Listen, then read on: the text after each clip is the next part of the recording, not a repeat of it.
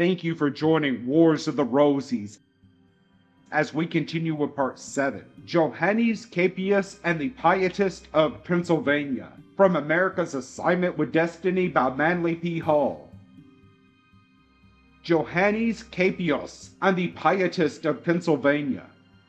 It has been claimed that the Rosicrucians and possibly other initiate orders of Europe established themselves in the American colonies during the closing years of the 17th century.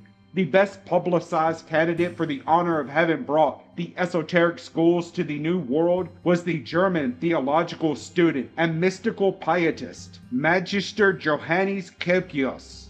It is believed that Kelpius was initiated into the mysteries of Kabbalistic philosophy during his university days by the celebrated esotericist, Christian Narr, Baron von Rosenroth. This learned man edited and translated numerous works relating to obscure subjects, and is especially remembered for his Kabbalah Dinudata. He was a mystic and published a collection of hymns under the following stimulating title. Kelpius lived for some years as an anchorite in a cave in what is now Fairmount Park, Philadelphia, and died in 1708 as a result of exposure and extreme austerities. The direct cause of death was tuberculosis. John Kelpius came of a substantial family of Siebenburgen. He was educated in the University of Helmstadt and regarded Dr. Fabricius, professor of theology at Helmstadt, with special esteem.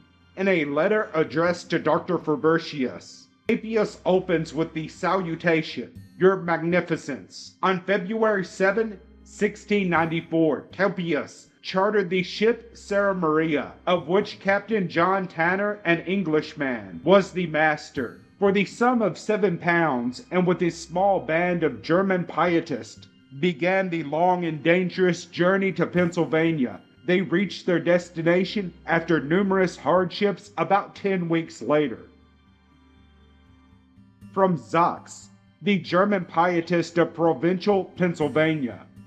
The only known likeness of the Magister from the original painting by Dr. Christopher Witt, now in the Historical Society of Pennsylvania.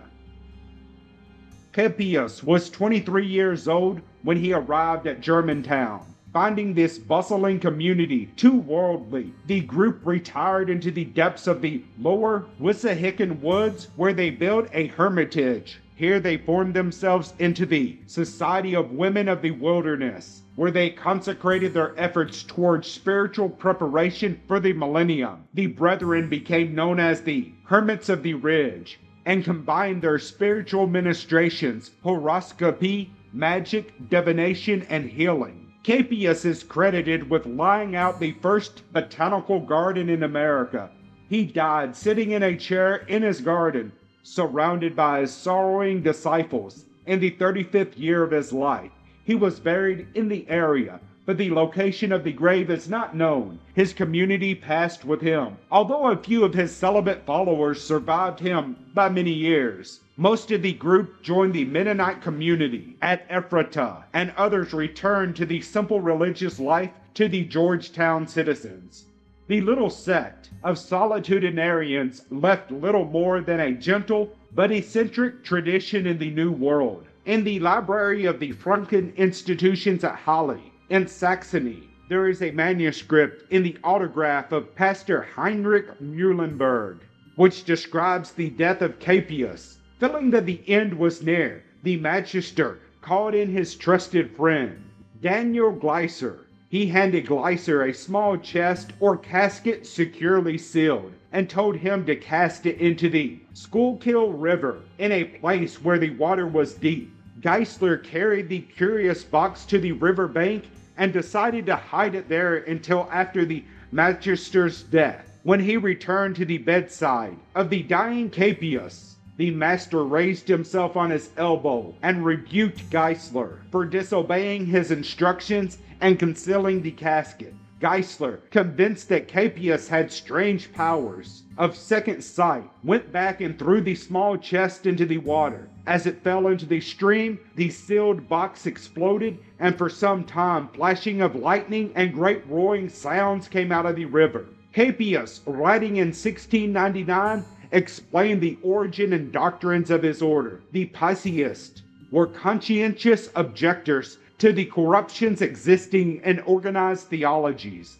Their reforms were accompanied by ecstasies, revelations, interpretations, illuminations, inspeakings, prophecies, apparitions, changing of minds, transfigurations, translations of bodies, fastings, paradisiacal representations of voices, melodies, and sensations. It is difficult to conceive that the Rosicrucians, as they were known through their original documents, would lay claim to such procedures. Pietism, a 17th century mystical sect, arose modestly in Frankfurt as a spiritual revolution against the intellectual orthodoxy of German Protestantism.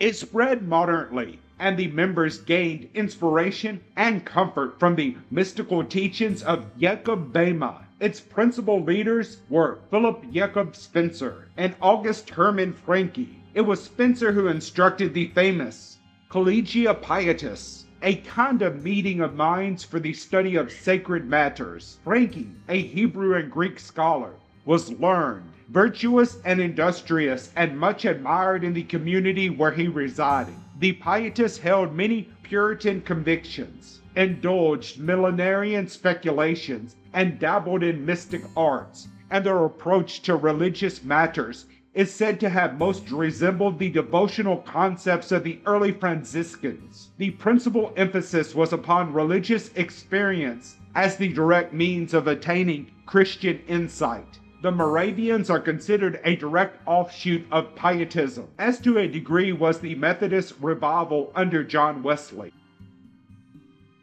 Although the Pietist community in Pennsylvania were given to mystical speculation, even to a little Kabbalism and folk magic, few genuine Rosicrucian landmarks have been discovered among their remains. They were religious enthusiasts, and the inner circle was so devout in its practice of continence that it became extinct within 50 years. Magister Kelpius seems to have studied astrology and the metaphysics of Jacob Boehme, and relics relating to these subjects are scattered about the valley of Ephrata. Some of the Pietists gave thought to alchemy, attempted the calculation of the millennium, located water with the divining rod, and wore magical amulets and talismans. They were Second Adventist, and a few believed that they would be translated bodily into the spiritual world without suffering physical death. Dr. Julius Friedrich Saxon was the principal historian of the Germantown communities which flourished in and about Lancaster County, Pennsylvania, during the 18th and 19th centuries. In his book, The German Pietists of Provincial Pennsylvania, Philadelphia, 1895, and the Diarium of Magister Johannes Kelpius, Lancaster, 1917. He attempted to prove that the Kelpius brethren were Rosicrucians, as the original Pietists never claimed such an association. Dr. Zoxy based his conclusions upon circumstantial evidence. He advanced seals, signets, ornate symbolic crosses, fragments of mystical rites, and certain books and manuscripts discovered in the area to support his opinions. These relics, though indicating a devotion to metaphysical speculation, are not sufficiently Rosicrucian in themselves to justify their acceptance as prima facie evidence. Some of these religious curiosities may be authentic productions of the society or its members, but until it is determined how and when they were brought to the New World and by what authority, it is unwise to jump to conclusions. Many of the immigrants brought with them all of their worldly goods, and we cannot assume that a man belonged to a secret society merely because one or two books dealing with this society and available to anyone were found among his effects. Through the courtesy of the daughter of the late Dr. Zoxy, it has been possible to examine the Rosicrucian manuscript formerly belonging to him and some other German mystical books which he regarded as indicating Rosicrucian influence. Zimmermann, the astronomer who predicted the end of the world in 1694, was a close friend of Kelpius. Certainly the prophecy was a failure, and it scarcely seems reasonable that the Rosicrucian Brotherhood should move to Pennsylvania via the good ship Sarah Maria, and there organize themselves out of existence by the extremeness of their vows and religious obligations. On the other hand, it is quite possible that Kelpius was a member of one of the semi-secret Adventist movements, which had strong followings in Germany and the Low Countries. His manner of life indicates that he was bound by religious obligations and bound others to himself and the cause which he represented by similar vows. He did not, however, fulfill the requirements set forth in the Manifestoes of the Rosy Cross, which insisted that members of the society remain inconspicuous by refraining from any public practices that might draw attention to themselves. Because almost nothing is actually known about the mystical convictions of the Kelpians. Their part in the transference of esoteric lore from Europe to America has been considerably exaggerated. There is nothing whatever to prove that as a sect they were more than they appeared to be, and they laid down most impermanent footings. Individual members were acquainted with the Reformation projected by the secret societies on the continent and in England. But these signs and portents were interpreted as foreshadowing the approaching millennium. The Pietists could scarcely have been devoted second Adventist had they any vision of an extensive program for the building of a new social order in the Western Hemisphere.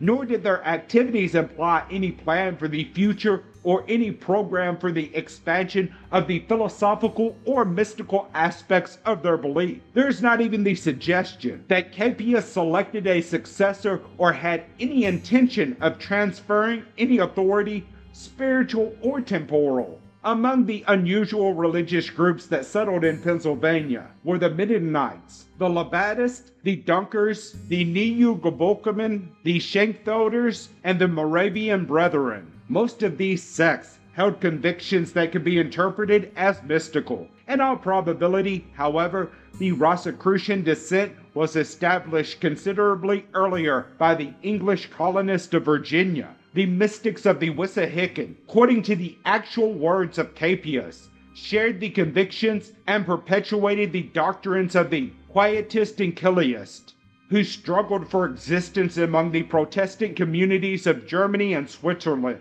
The Pietists were channels through which books on Kabbalism, alchemy, astrology, and the Hermetic arts reached the New World. Thus, they contributed to the westward movement of the philosophic empire. Their own practices, however, detracted seriously from their usefulness as reformers or educators, and their influence was limited to the neighborhood wherein they dwelt. Kelpius was a devout man, probably well learned, but most of his followers were more earnest than informed, and there seems to have been no vision among them of a broad or enduring ministry. This order of the mustard seed never fulfilled the promise of the parable. It not only failed to increase, but also perished in the foreign soul.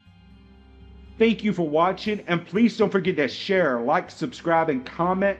And if you can, please consider donating to Wars of the Rosies. Links to PayPal and Patreon are in the description. Thank you so very much.